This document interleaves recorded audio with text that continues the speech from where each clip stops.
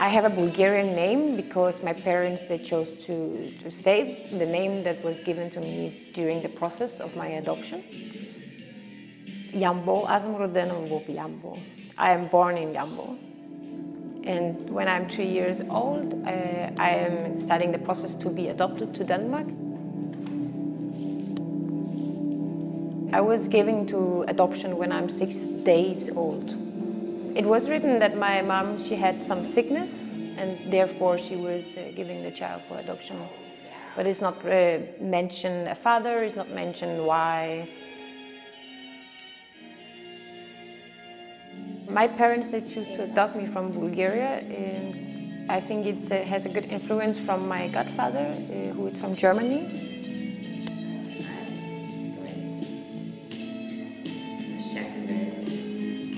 I know about my adoptions since the first day my Danish parents, they are coming to the children home.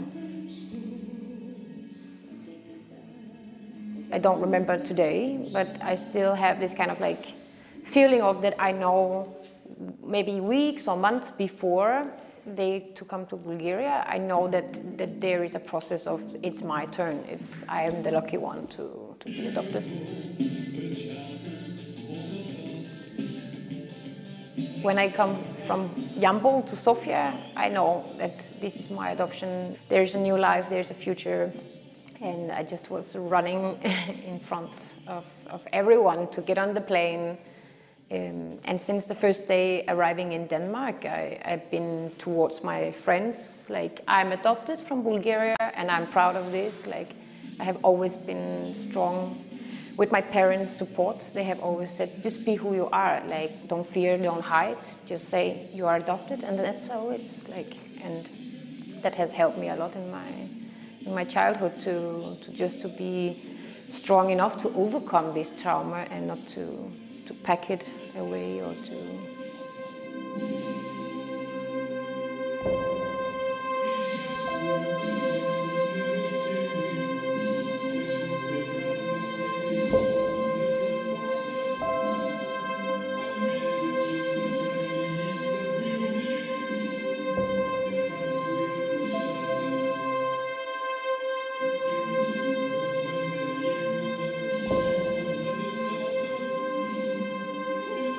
I grew up in a society on the countryside where we were very open and honest, and everyone knew that I was adopted.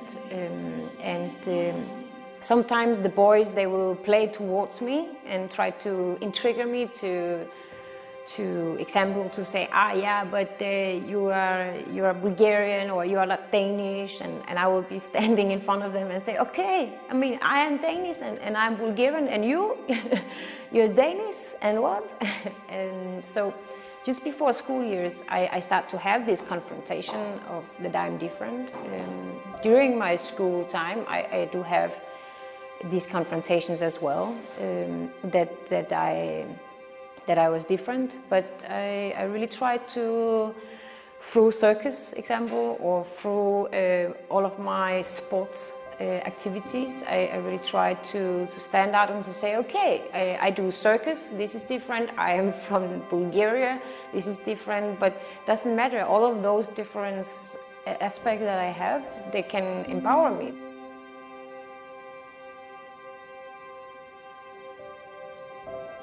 After finishing my schooling and thinking that I was available to enter my careers as a circus artist, I suddenly took a really big down tour. 1 year I was absolutely off.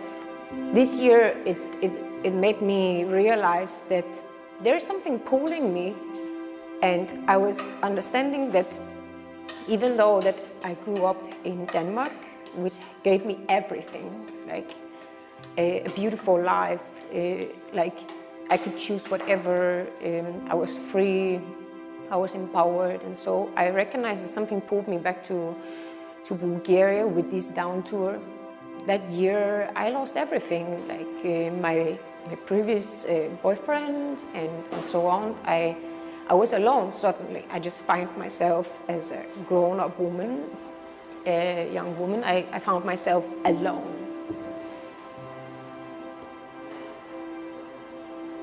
I just went on this trip alone, and it was very emotionally, but it also gave me this hope. It gave me suddenly the whole new energy of my life.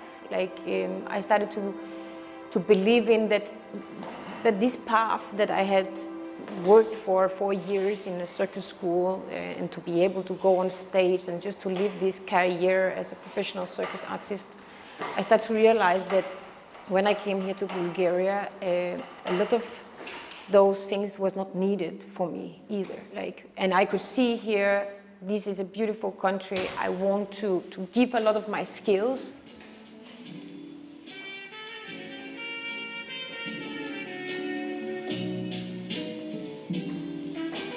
I find people who want to work for the same goal and mission as I, to implement social circus or to empower or to bring something new where it haven't been seen.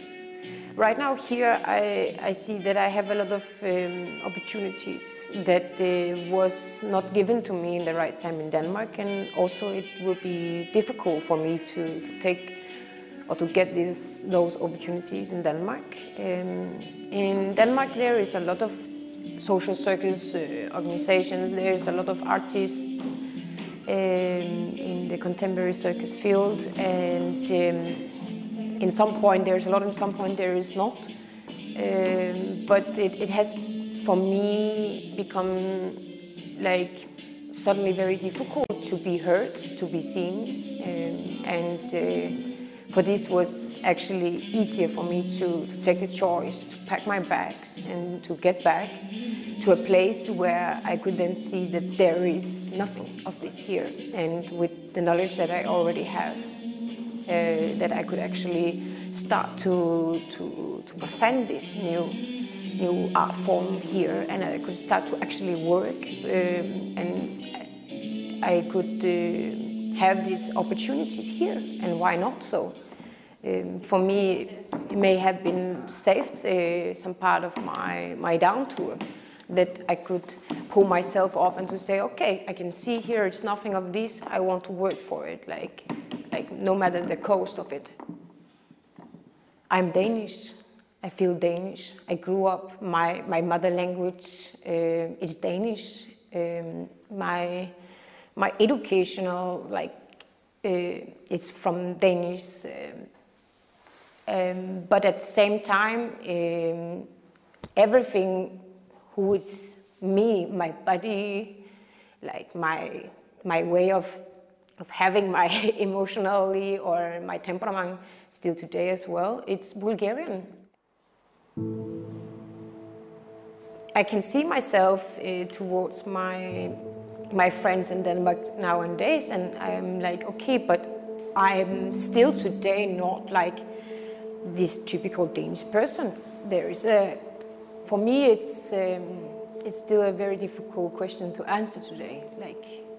How do I feel about my identity? I may well say that I feel rich, that I could say that I can play both parts, that I have two identities, and that I actually feel strong to be able to have those two identities. I don't have this kind of attachment to one or another of those identities.